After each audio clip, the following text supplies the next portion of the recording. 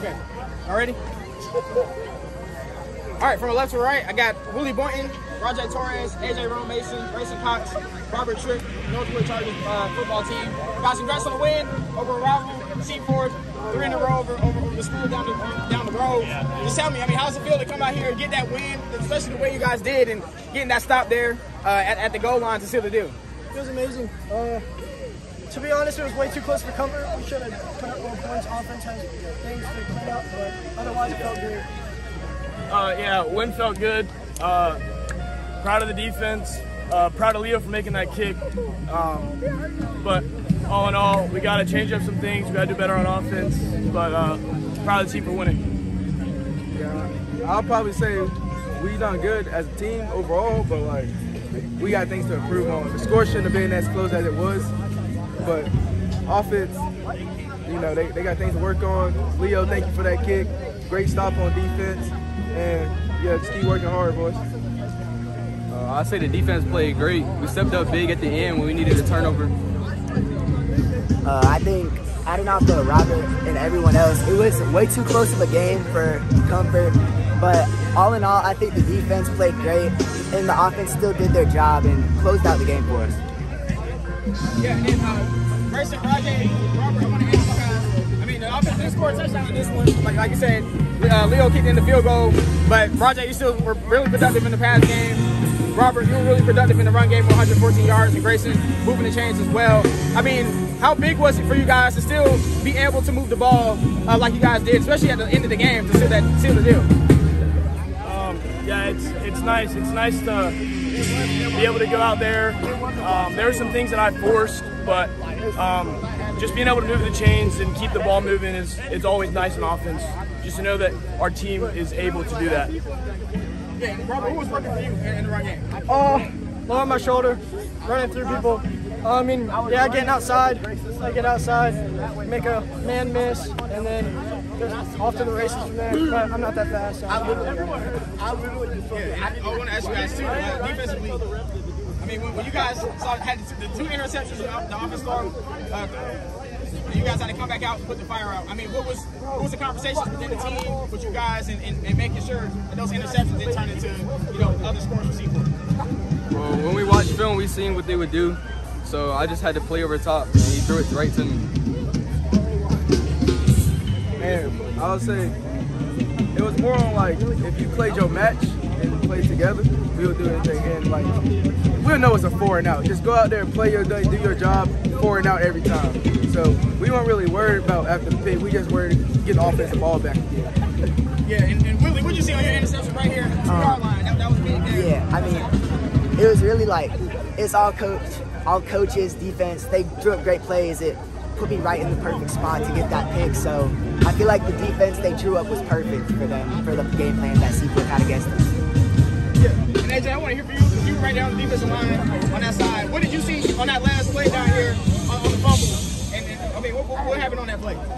Well, basically, we just had a lot of QB pressure, and then he was like running, and then just threw it, and they hit the ball, and then bro got us a nice return, a nice reception. What is that? Fumble recovery. Fumble recovery. He got us a nice fumble recovery. So, yeah, that's all. Yeah, and I mean, this game, y'all were pressuring Seaforth's quarterback all game. I think 6 tackles for loss. I think you had 2, AJ. I mean, what's the secret, I mean, to you guys being so productive on the defensive line, which you guys have done pretty much all year? We just stay active, really hands-on. It's just Coach Lee, Coach Lee. Come on, Coach. Come on, Coach. Come on. Tell us what defense line, you know, he the man now. Oh, is he the man? We really have to contribute to Coach Jay Williams. He's doing a great job with the D-line all year long. Hands, technique, squeezing, staying on the line of scrimmage, being physical. So, I mean, really hat goes off to Jay Williams for the D-line play this year. Yeah, I mean, what does it mean to you that in a lot of these games this year, the defense has really stepped up and impacted winning for you guys?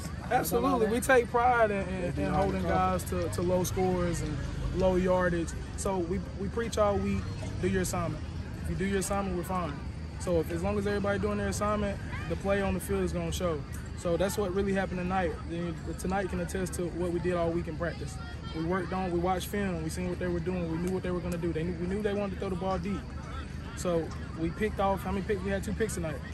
So, I mean, we watching film, being disciplined, and just doing your job. That's the main thing. Yeah, I mean, just for you, I mean, who you giving your defensive game ball to in this one? I mean, you had 2 sacks, you had tackles for losses, like you said, 2 interceptions. Who had the sacks? I think it was Hayes had one. Hayes had one and 28. I think Leo had one. Hat goes off to 0. Hayes, I asked him to do something this week that he hasn't done all season. So hat goes off to Hayes. I would probably give my defensive ball to Hayes tonight. I asked him to play the slot receiver tonight, and he had no question about it. So he's been playing outside linebacker all year. I asked him to go out and be a DB this week, and he did the job. He got the job done. So I would probably give it to Hayes. What about these guys over here? Nothing for them? Yeah, for sure. Everybody get a pat on the back, guys. First pick of the season. He continues to rack up TFLs. I mean, it's a strong conversation for Defensive Player of the Year right here. He's had a heck of a season. If he keep it up for these last 3 games, I don't see why he can't get Defensive Player of the Year. I don't have any other questions. All right, yeah. Oh, I do have one for you. Last series, you kept getting the ball. You got it on one occasion.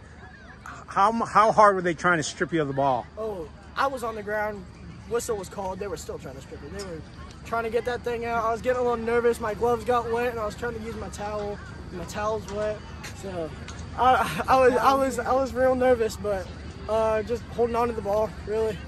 Yeah, you know. So. I got that last.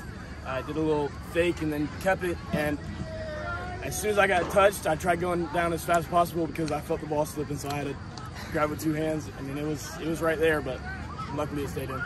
Yeah. And then last question I want to ask you. I mean, yeah, like Coach said, 3 conference games left. Graham, Cummins, and Chatham Central. I mean, what's the mindset going into this final stretch of the season? ETA.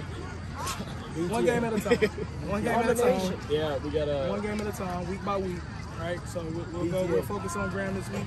All right. Then we'll focus on Cummins. Then we'll focus on Central. One game at a time. We'll do our assignments. We'll watch film. We'll do our job. That's all I got. Thank you, gentlemen. All right, thank you.